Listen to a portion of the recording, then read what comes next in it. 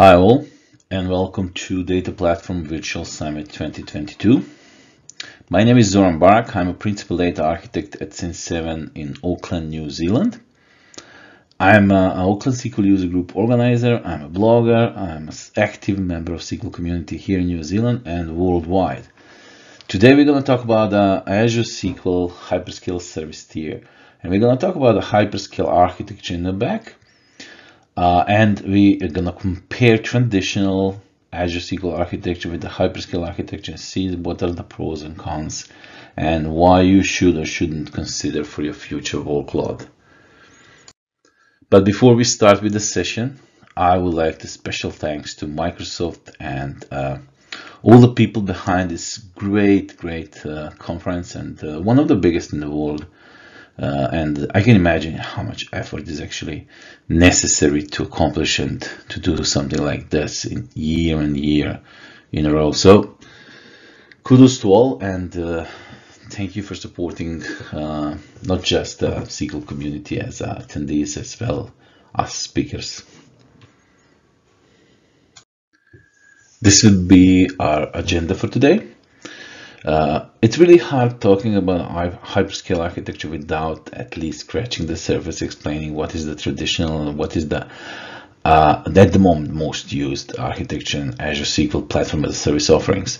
So what we're going to do, we're going to talk about how Azure actually offer us all those deployment models, purchasing models, service tier, ability models, and how giving us that most in use traditional architecture and as well hyperscale architecture. Bear in mind that hyperscale service tier is just a part of the Azure SQL deployment models and deployment options. So definitely we need to cover all that to be able to understand fully what the hyperscale architecture really is.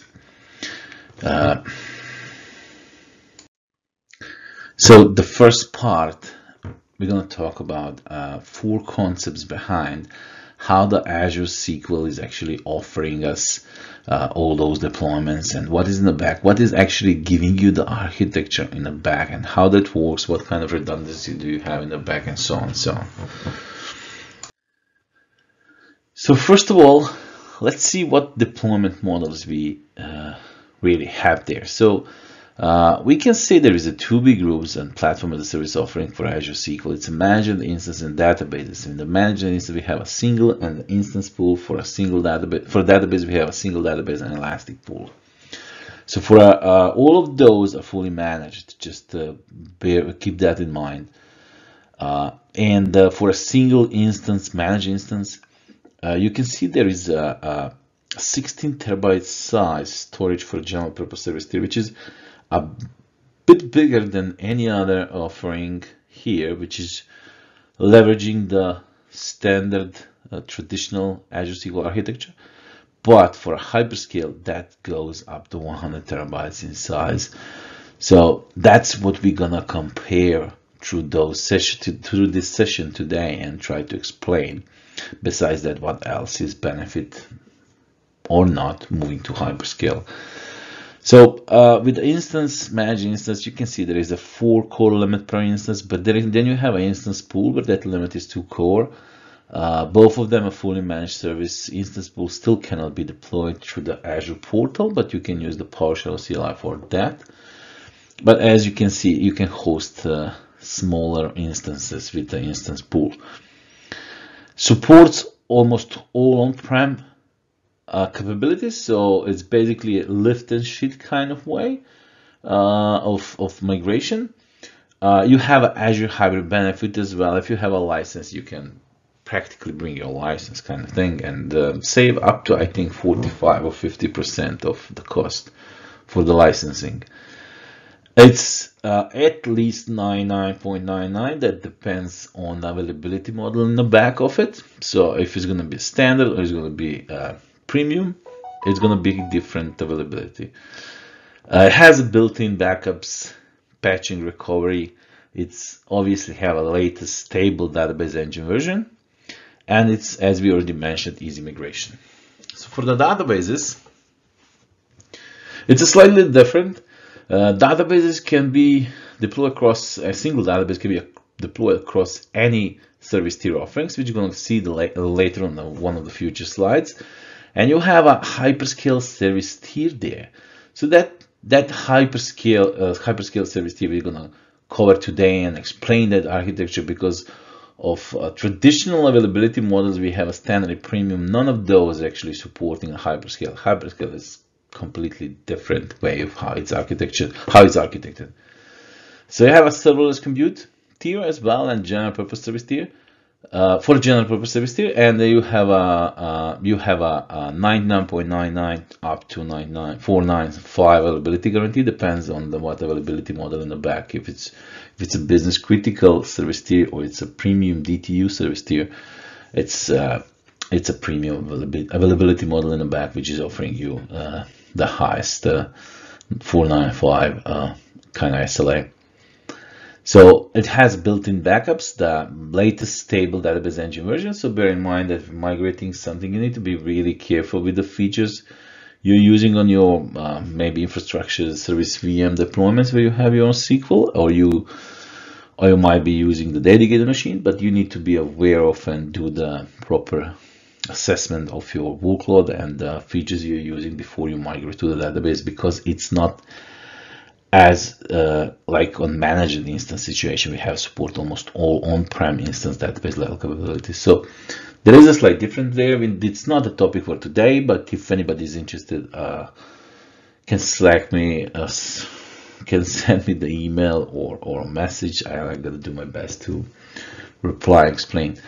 Elastic pool, it's more related with the price optimization, so which means that you might have a different peaks for workloads for different sets of databases, which is active in the different times. So you can utilize and save the cost with that, keeping all those databases in the same elastic pool.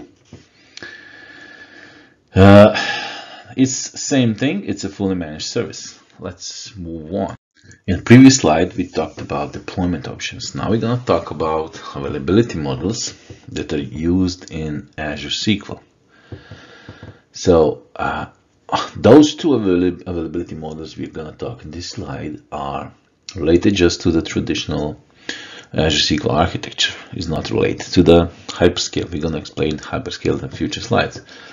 So the standard one is mostly similar, like failover cluster instance. So you're going to have a shared storage. We're going to keep your MDF LDF file, which is going to be G redundant, which I'm going to show in the future slides how that look like in a within picture with a graph and everything. So it's going to be based on separation of the storage and compute. So basically, MDF LDF files on storage, your compute side, your SQL server.exe, your TempDB, your buffer, and everything else is going to be on attached SSD. And if anything happens, Azure Service Fabric is going to recognize that and just fail over to the first node with the spare capacity. But that's not going to be the sync commit or anything like that. As I said, it's not the full HA. But the premium availability model is actually offering you that full HA and 4 nines and a 5 SLA and so on. You're getting much more. It has a quorum in the back. It's behaved like having a Windows failover cluster, and so on and on. So there is two service tier. One is the DTU premium one, and one is the vCore purchasing model, business critical one, which is leveraging this premium availability model. This is built for a high I/O, high transaction rate. It's 1 to 2 millisecond latency in the previous, and the other one is 5 to 10 milliseconds latency. So that's again a difference as well. So this is one graph I built for trying to explain easier those 4 concepts behind the Azure SQL platform as a service offerings. So we have as we said, deployment models. We have purchasing models and service tier, and we have availability models. So for deployment models, we have 2 groups and 4 of them actually available, which is Azure SQL Database, Elastic Pool, and within managed instance, we have an instance pool, and we have an Azure SQL managed instance. Then we have a DTU and vCore purchasing models and service tiers. So DTU in vCore, those are purchasing models, and each one of those purchasing models actually have their own service tiers. As you can see, different features. This is a bit older picture, so you can see the Hyperscale service tier is rescale out, which is true, but there is a much more there. You have a zone redundancy as well. You have a named replicas. You have a geo replicas, which is kind of inbuilt geo option for you, which you don't have with the offerings here, because this is mostly local redundancy and zone redundancy. So that's not the geo redundancy. And you can see availability models in the back that each one of those purchasing model service team in the back is actually supporting and leveraging one of those two, except the Hyperscale. And Hyperscale is a different architecture. So in the previous slides, we covered those four concepts in the back, which is actually creating the full picture of the Azure SQL platform as a service offerings. So we talked about the deployment options, we talked about service tier and purchasing models, and we talked about availability models, which actually dictates that architecture and how that's going to look like at the end and what kind of redundancy you're going to have. So now we are going to platform Azure SQL architecture. Again, at the end, it's going to be Hyperscale, but before we reach Hyperscale, we need to explain how the traditional look like, so you have a full picture when you finish this session and you know if this is the best option for you or not. So we're going to talk about redundancy option, then we're going to cover those availability models. First going to be a standard one and all the service tiers in the back, and the premium one and all the service tier in the back, and then we're going to talk about the Hyperscale. So what is the redundancy? What do we get deploying any of those options from a box, sort of speaking? So if you deploy any deployment model, any deployment options you choose, it's going to have some redundancy. It's going to have a local redundancy. Now, if you work with the always on and failover cluster instances or anything like that to achieve availability on the VMs or dedicated SQL instance, you know how much work that demands. So like just to cover that file domain and update domain, you need to think about availability sets and proximity and so on and so on. That's all already integrated in any of those deployments. So you're going to have all that pretty much covered. So if you have any of those with the local, any option you choose is going to have some kind of local redundancy. So as I said, if you go with the standard availability model, which is DTU basic and DTU standard, is using that one, general purpose from a vCore using that one, you're going to have a local redundancy with that.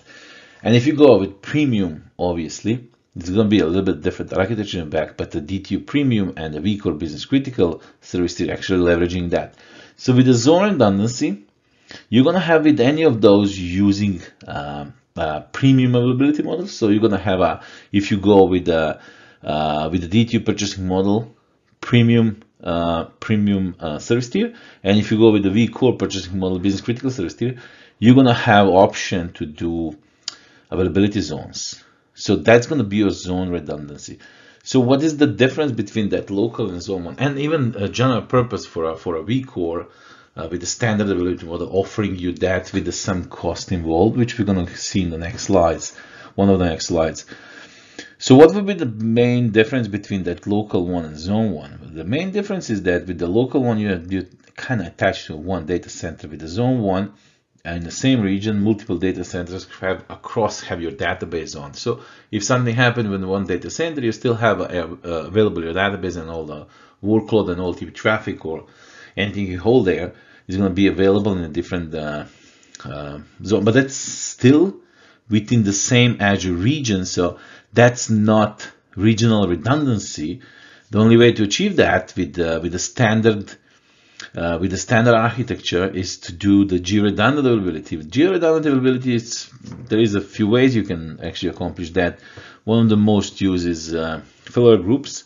So basically you create failover group in your primary SQL, create another SQL, let's say one is in Australia East, the second one is in US East, and you just async database in between. So if you add database to that failover group, is going to be geo-replicated immediately, and you're going to have a listeners for that failover group as well, read, write, and read only, and that's going to be your geo-redundant availability eventually. But as I mentioned at the beginning, one of those slides, that Hyperscale have an option for your secondary replica to be geo-replica. So what you can do, you can spin that somewhere else outside of your region and actually have the proper DR. So as I already mentioned in the previous slide, with any deployment you choose, you're going to have some way of redundancy, and at least local redundancy is going to be there. This is the basic and standard DTU purchasing models. Those are basic and standard service tiers, and this is the general purpose service tier from vCore purchasing model. They all leveraging the standard availability model. So as we already said, the standard availability model, it works like something like a failover cluster instance. They're sharing the drive. Your LDF, MDF files are going to keep on the Azure Premium Storage, locally redundant storage, and the backup file are going to be the Azure Standard Storage, geo-redundant storage. So you can see that primary replica is actually directly communicate with the Azure Premium Storage, and having SSD attached, but that SSD is for 10 dBs and buffer pool and plan cache and so on. In case something happens and failover occurs, you're going to have a failover to the first node with the spare capacity, which is going to be reconnected to your data and MDF LDF files. So you're not going to lose any data there, and your connectivity is going to be redirected immediately through the gateway and control ring, so you shouldn't worry about that. So that's what I already mentioned. If you need to achieve something like this with the VMs or with the dedicated SQL instances, you need to put a bit effort and work. This is just with deployment you're getting this. So this is general purpose service tier for a vCore purchasing model, which is leveraging the standard availability model. This is the zone redundant availability. It's in preview. There is some additional cost with it is going with this, but you have option with this. You're not going to have just a local redundancy. You have a zone redundancy within the same region and different data centers, but you need to deploy to the data centers which this is available. Data center, sorry, region, but this is available. So yeah, that's kind of like option for you, and of course you need to use the Gen 5 compute hardware needs to be selected to be able to do zone redundancy. As you can see that in this case, when you have a zone redundancy in the previous slide for a same general purpose without zone redundancy, you had Azure Premium Storage but was local redundant storage. Now it's a zone redundant storage because all those nodes with the spare capacity needs to be the different data centers, so they need to be across all those zones, and the backup is still geo-redundant storage as was in the previous slide. So premium DTU, premium service tier DTU purchasing model, and business critical service tier, which is the vCore purchasing model, they leveraging both premium availability model. So what is giving you? It's a full HA. So in this case, like in previous slide, you guys saw that those LDF MDF files lives in the Azure Premium Storage instead of attached directly to the VMs or directly to those nodes. Now you have actually the one primary, three secondaries. One of those taking the failover role here, and you're gonna have if you enable the read option, you can have a readable secondary as well, so you can redirect your traffic with the application intent. Read only, you're going to redirect traffic to there. But in this case, this is still local redundancy is attached to the one data center, but you can see if anything happens and Azure Service Fabric is going to fail over you automatically to to the failover node, which is gonna have all your data. The only thing which is not gonna be replicated is your TempDB, obviously. But your MDF LDF file is going to be attached directly to your SSD, which can be directly attached to your replicas. So this is fully sync commit. So there is a cap and a limit on the LDF throughput. It's 96 megs, but Microsoft is doing the best to change those things. Like a year and a half ago was 48 megs, so now it's doubled. And it's going to go up. For a hyperscale, for example, is 105. But the difference is that for a hyperscale, it's not attached to, it's irrespective whatever you have for your compute node. So it doesn't matter how many vCores you have for your compute node. So this is mostly look like your full HA, high availability you have with the Windows failover cluster and the quorum and everything else.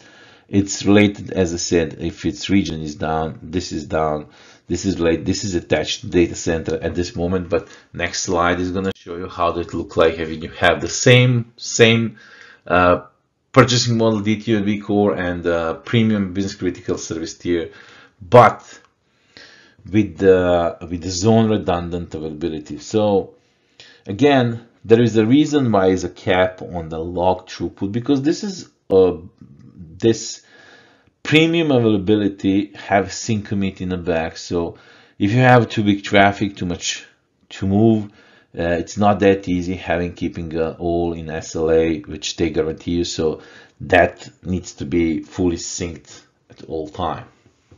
So backups are geo-redundant storage, obviously, and you can see that if failover happens here, it's going to happen in a different data center in the same region, so it's a different zone, and there is an Azure Traffic Manager it's holding your gateway and control rings and everything else, those load balancers in the back and everything else. You're not going to see those things. It's happening in the back, and that zone redundant option is not available for a managed instance. So in the previous slides, we were talking mostly about the standard Azure SQL architecture, traditional Azure SQL architecture, we can say. This is the hyperscale architecture. It's not leveraging the premium availability model, it's not leveraging the standard availability model. It's completely different how they build, but it's not everything new there, because it's basically used some of the features, pre-existing features already in some of the SQL Server version we already used before on dedicated, on VMs, or wherever. So we are talking about the resilient buffer pool extension. We are talking about the accelerated data recovery and database recovery, page versioning. So basically, we're talking about the read commit snapshot and the snapshot isolation, and we're talking about snapshot backups and restore, point in time restore. So in this next few slides, we're gonna just summarize those comparison between the traditional and the hyperscale, and then explain how the hyperscale actually manage such a big databases, and how to manage restoring such a big database in point in time, and so on. So here you can see some of the basic facts if you compare the traditional one and the hyperscale. So max storage size, because those facts can be like stoppers for you moving towards hyperscale for any particular reason. Like in this case, your database is bigger than, let's say, 4 tera, and you need 1 to 2 millisecond latency, and you want full HA, you need to have your readable secondary option. You can't go with the 16 on MI on general purpose. You want to go, but you still want to go for full managed service. Then you should use the hyperscale. But there is a different reasons. This is just explaining you how that look like. It's a funny thing. In one of my previous sessions when I was talking about the hyperscale, one of the layers in hyperscale is called page service. Actually, it's those page servers are holding your, they're tied to your Azure storage and communicate directly. But the point is that when you deploy the Hyperscale, they say the size is from 40 gigs to 100 terabytes option. Why? Because the case was when you deploy the Hyperscale database, it was initially creating a file which size was allocated size was 10 gigs, and every 10 minutes was adding the 10 gigs up to 40 gigs. You couldn't go below that. So when I say they changed that recently, I really mean recently. Like we're talking about days, maybe a week or so. They deployed that across worldwide now. It's not 40 gigs anymore, and I have confirmation from Microsoft about that. They're gonna update the page as well. Is saying still 40 to 100. Now it's from 10 and up, and it's not creating those four page server and page file in the back. It's actually creating only one. So there is slight changes, and I'm mentioning that because Microsoft is doing all those changes ongoing, and you need to be aware of those things in some amount. Like when you're going to the fully managed service, if you have anything using, let's say, discontinued features or deprecated, even maybe in the future is going to be discontinued, you need to be aware that that's going to stop working once they update and patch, because you can't control that side of the platform as a service. They're going to have the latest stable version all the time with all patched and updated. So CPU, it's similar with one correction there that Hyperscale is going to add the next generation. Now it's still Gen 5 of the compute and configuration in the back of your compute. Latency, so premium ability model is 1 to 2 milliseconds, standard is 5 to 10 for a standard and traditional architecture. For a Hyperscale, that latency is not calculated the same way, because that decoupling log service from a page server, from a compute, from a storage, is actually reason for that is they want to have a multi-tiered architecture and multiple levels of caching. So yeah, it can happen that you read some of the pages directly from a Azure standard storage, which sounds like really slow, but rarely you're gonna hit that if you tune that properly and your workload and everything else in the back of it. You're rarely gonna hit that. Like that's just in a few occasions gonna happening. Like mostly you're gonna hit active hot cache on the compute and the page server as well. Log throughput. This is what I mentioned, that with the Hyperscale, it's regardless how many number of cores you have. It's a 105, and with the traditional one is going with the obviously with the core. So backup and restore on a traditional one depends on the side. Obviously, it can take time. If you try to restore 16 terabytes on general purpose MI, it's gonna take time. Snapshot based backups, and I'm gonna see one of the slides going to show you how it look like because of the snapshot backups and ADR in the back, which we have as a feature. It's really constant time point in time recovery, point in time restore. So it's absolutely lightning fast and amazing. So this is the Hyperscale service scalability. This is gonna see this picture everywhere on the internet. It's from Microsoft page, official page. What we are seeing here, we still can have multiple pages, obviously, but with the deploying, which I mentioned earlier, you're not gonna have immediately four. That purpose for those four was for an IO reason, to elevate the number of IOs you can actually do, but you're still gonna have once you fill out the drive and size, it's gonna create another one. You don't need to worry about that. So how that look like and what do we have? We have a compute nodes as a first layer. You don't need to memorize all this, which I'm saying now, because we're gonna go one by one anyhow. This is just overall picture what we're gonna have. So the size is gonna go from 10 to 100 terabytes. It's not going to be from 40, as I already said. It's changed a few days ago. it's gonna be using the snapshot backups and, as I said, utilizing the accelerated database recovery is going to be really, really fast and cost and time. You see that log service is completely separated. Even log service is tiered and have a multiple layers there. And you have a page service as additional second layer of cache. So you have a primary one, which is going to be compute node, and you have a readable secondary, which is going to go up to 4. But besides those up to 4, secondaries can be named secondaries as well, named replicas, which can go up to 30, and you can have a G replicas as well. So before once you move to Hyperscale, you can go back. Now is reverse migration possible if you migrated previously, so you can go from Azure SQL database to Hyperscale, and you can go back to the general purpose. Only if you didn't build that, deploy that as from scratch as a Hyperscale database.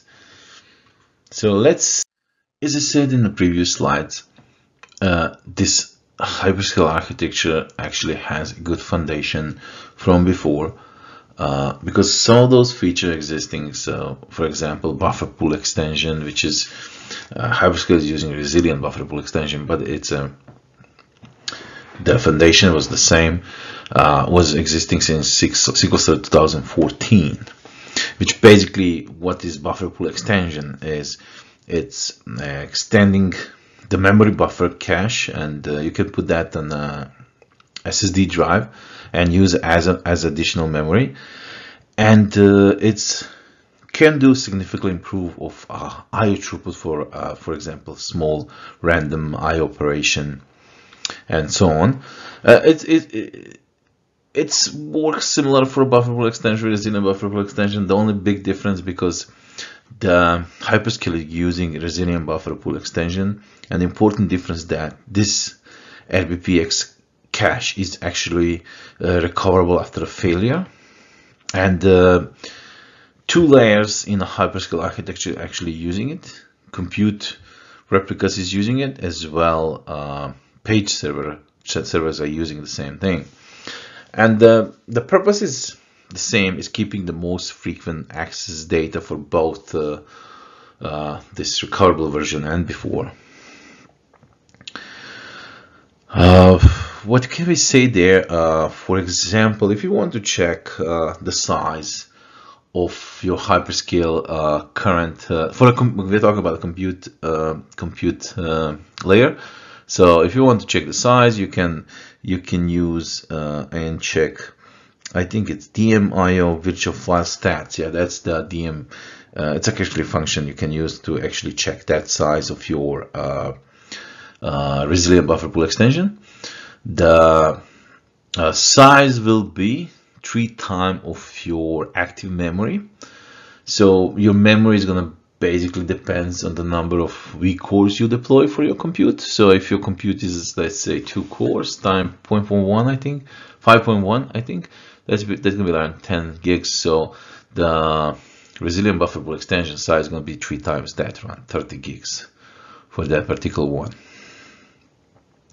The next feature or option we can say exists a long time as well. It's row versioning. It's version store kind of like feature.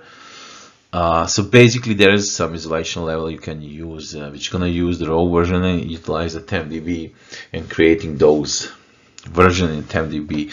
So this, what would be the difference between the platform as a service offerings? All platform as a service offerings are actually using read commit snapshot for a primary and snapshot for a secondaries. At the same time, if you deploy on the VM infrastructure as a service, or you deploy on the dedicated SQL instance, you're gonna have a read commit as a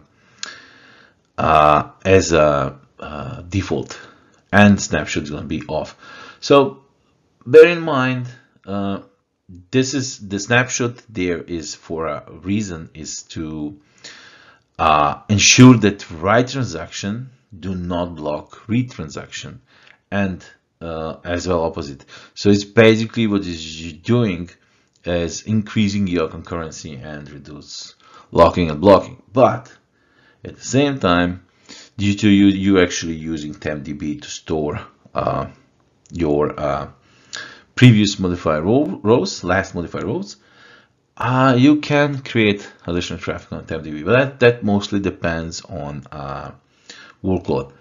And as well, there is a slight difference between the read commit snapshot and the snapshot. Read commit snapshot actually can have non-repeatable reads because that read commit snapshot is actually have a statement level consistency, so it can produce non-repeatable reads, which means that you can basically have different results for the same SQL statement with the same transaction. So what is this row versioning means for a hyperscale? The difference is that before, like in even premium availability model and standard availability model and platform as a service, you still have TempDB attached to SSD. It doesn't matter which availability model you use, TempDB is attached and on an SSD attached to the node. It's not shared between the nodes. Even if failure happen, whatever is there is lost. So Hyperscale utilizes shared disk architecture and keeps row versions in a shared disk. So that's one of the huge benefits, because as I said, in traditional one, you don't have this ability.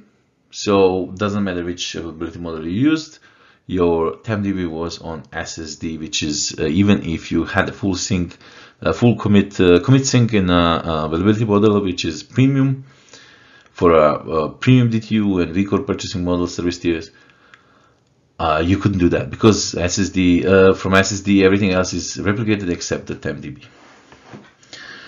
The next one is ADR, accelerated database recovery, which is the feature which exists in 2019 SQL version and in different ideas and different shapes. The main goal was to increase availability during the recovery process of long-running queries. So you all, which anybody who's working SQL knows that rollback of transaction can take similar time as the running the same transaction, or even more because it's single-threaded. So that can be a big problem for availability because it just takes time. But you're gonna see in a few next slides how the ADR actually works with the row versioning as well, and with the point-in-time restore, which actually utilize the ADR. So I think we covered mostly all.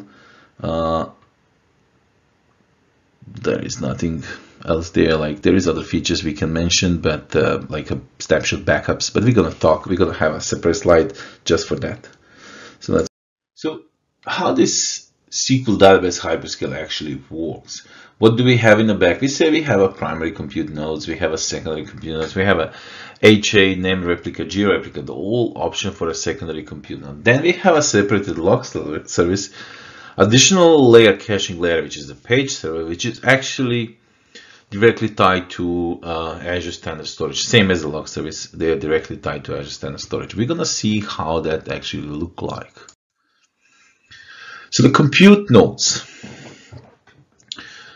The role of the compute, when you deploy the hyperscale, firstly, when you deploy the hyperscale, you choose the number of cores, you choose the generation you want, you choose the, with the number of cores, you're gonna have your number of, you're gonna have your memory, you're gonna have a size of your RBX as well, resilient buffer pool extension as well, RBPX.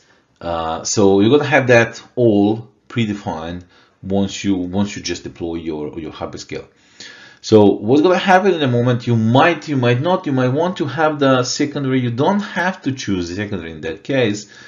Even if you don't have a secondary, which by default is going to be your HA replica, you're still going to have a redundancy there. So if anything happened with your compute one, primary compute one, you're going to fail over to the secondary, which is going to be the node with spare capacity, even if you didn't deploy your secondary HA replica.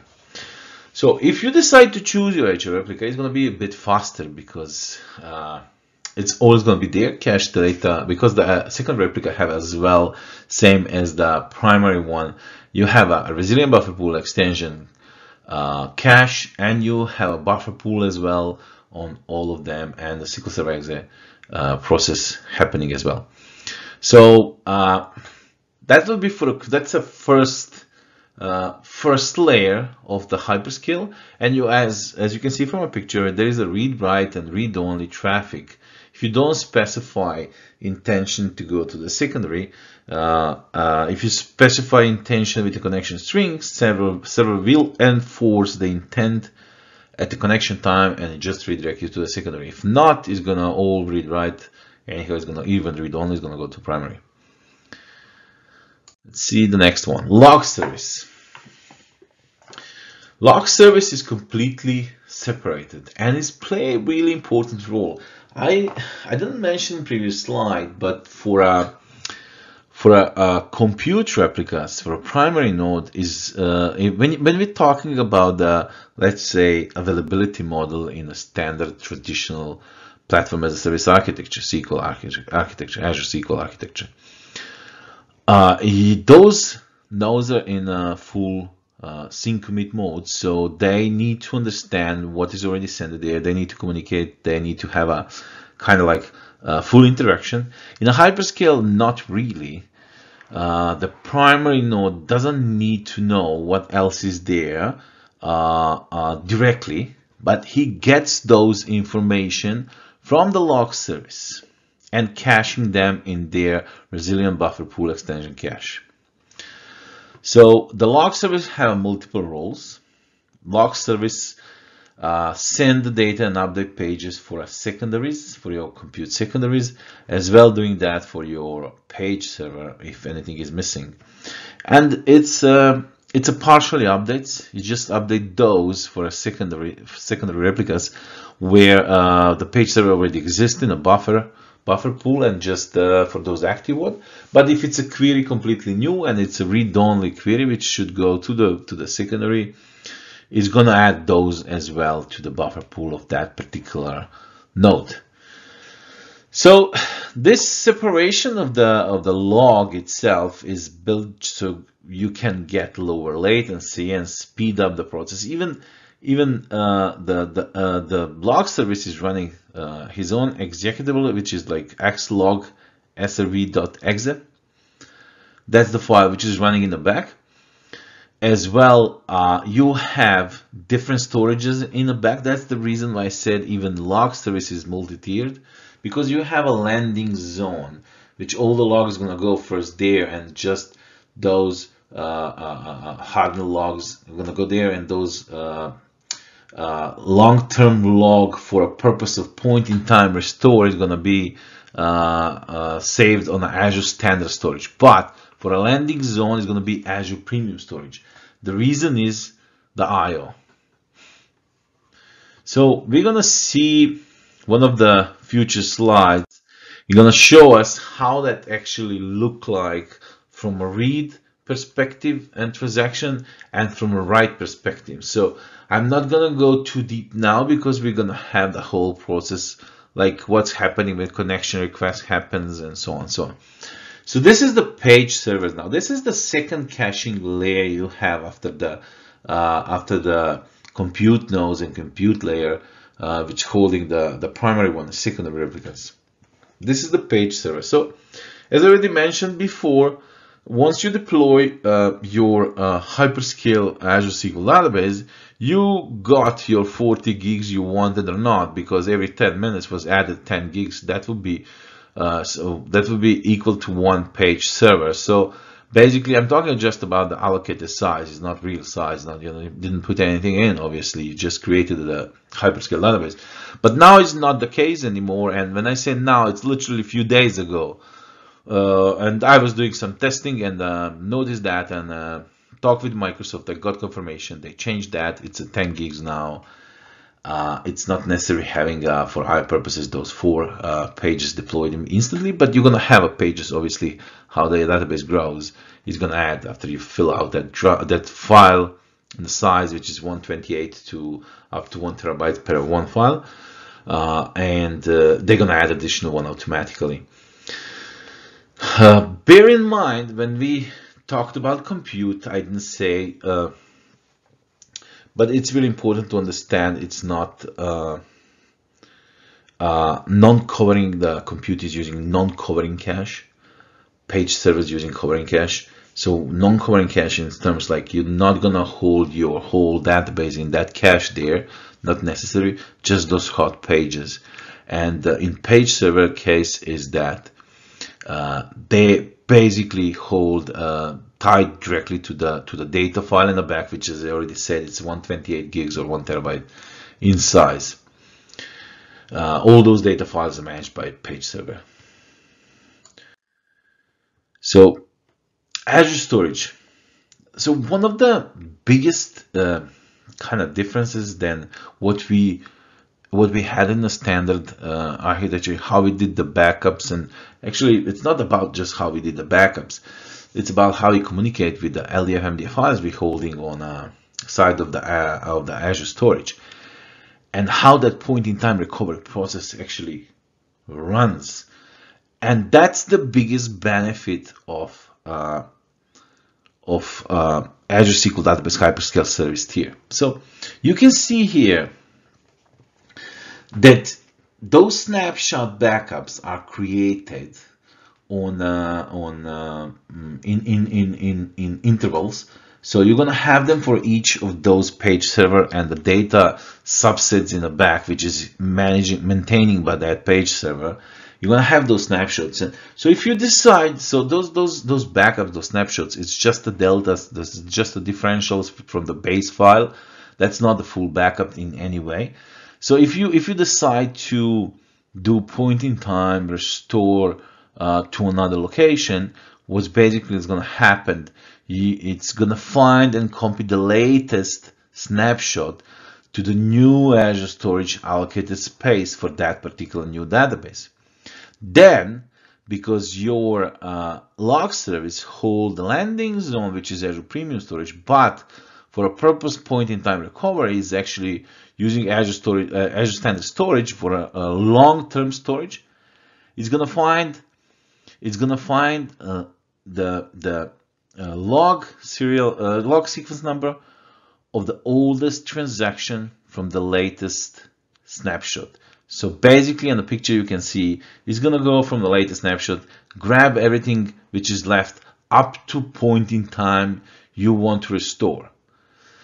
So when it's deployed, let's say, okay, I trigger the button, I want to restore, new page server is gonna be spent and it's gonna be synced from the latest snapshots. It's gonna attach to those snapshots and it's gonna sync them. And the new log service syncs the landing zone on the premium storage. That's Azure Premium Storage, obviously, for the landing zone. And that landing zone is gonna fill primary compute once is online. It's gonna pick up the logs from there, and all this process happening really fast for the reason you're using accelerated database recovery. So that feature is actually with this Azure storage and snapshot backups ability, giving you this, leveraging this constant time restore, because this doesn't really matter how big database is, it's going to be constant time restore. And I think that's one of the biggest benefits of Hyperscale, if you ask me. So how this all really works together on a Hyperscale architecture? So what if some client application sends data read request or data write request and read only request, or what is the log throughput cap? What is maintaining that? So you basically, there is a limit via log rate governance on top of the Hyperscale, which is saying it's 105. That's your limit for a log throughput. But there is something called primary compute log rate throttling, where Hyperscale decides itself to throttle itself before even reaching that governance limit. So how that actually look like is this. So all connection requests, read-write transaction are coming through compute node. Point is that if you specify a request as read-only and put application intent equal read-only in your connection string, server will enforce the intent at the connection time and redirect the traffic to the secondary compute. If any other case, it's going to go to primary. So we already mentioned that primary and the secondary at the same time, but let's say it's a read transaction, not read only. It's not specified. Read-write transaction going to a primary. We have a resilient buffer pool extension there, and we as well have what we have is the buffer pool itself, which is going to hold, as in memory, which is going to hold your pages. So it's a non-covering cache, and it stores data pages only partially, which means that just those pages, which is kind of hot cache, recently read, modified, and so on. If you send a read request to the primary compute and that page is missing, the primary is gonna send a request for a page server, which is gonna be get page LSN request to give that page if it's existing in a page server. So what does that really mean? What's gonna happen if that page server is not up to date? If LSN is not up to date, then page server needs to pick up that from somewhere, and the page server is going to send a request to get log block from a log service and look for that particular page to update data, because if a primary doesn't have, if page server doesn't have, and just bear in mind that page server is going to count as is going to count as per remote read. So once you start doing the performance tuning on the troubleshooting on top of the Hyperscale, you're going to be more familiar what DMVs you can use and check to figure out what's happening with your workload and if you're reading from a cache. Because bear in mind that reading from a compute nodes is the fastest option you have. Then if you're reading from a page server, obviously if it's up to date, it's going to be fast enough. If it's not, then needs to send request get log block from a log service and get apply that log and return page particular page to the primary replica. But that's gonna create waiting time, and it's gonna be page IO latch waiting time, which you probably familiar with SQL Server, any version. Basically, you can see those waits happening. So we already said that there is a governance on top of the kind of like a log throughput cap. It's 105.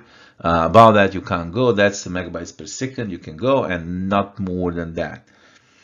But in Hyperscale there is something called throttling on primary compute replica, and the reason is for maintaining the SLA, because if there is any delays, like in updates, as I already mentioned, that page server might be don't have that page yet and it's in delay. If there is actually threshold of 1 gig.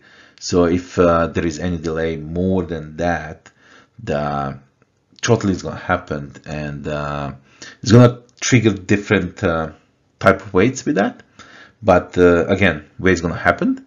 So length of that throttling is going to depend on how behind our page server, not just page server, secondary replicas as well. Any of those might have the issue, because they all request pages from a log service, page server, and the secondary replicas. They're not requesting from a compute node at any stage.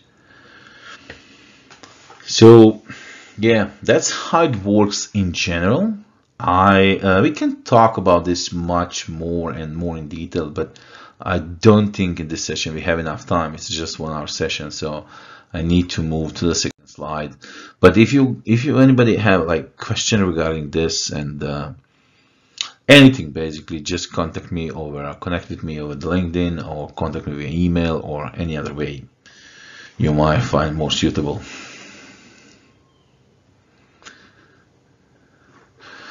So this is a summary. What do we have on the standard availability model, premium availability model, what service tiers and what purchasing model we have in the back, and what do we have on the hyperscale service availability. So what we said already, it's the standard availability model is closest to failover cluster instance. It's a shared drive, runs on SSD, runs SQL Server Exit, 10 buffer. That's what I said about the version store and what is the difference between standard or premium and the hyperscale, because this is not a shared 10 it's basically 10 on the SSD which is attached to the node. So even if failover happens, that's gone. So it has MDF, LDF files are on Azure standard geo redundant storage.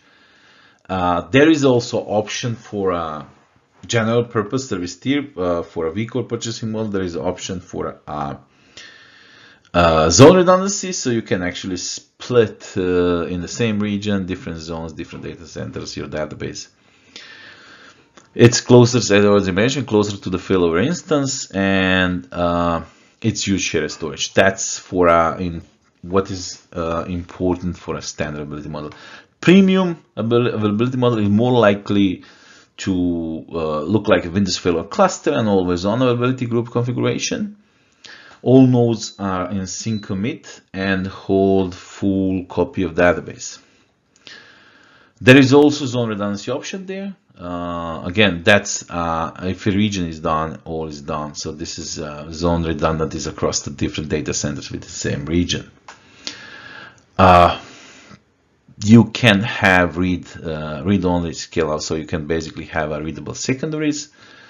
They're all in sync commit, and if I missed anything, you can when you deploy with deployment of any deployment options for leveraging the premium availability model, you're gonna have 4 nodes in the back. So if you do the geo redundant on top of that and do the failover group, you're gonna have basically 8 in the same zone redundant machine. You're gonna have a zone redundant way.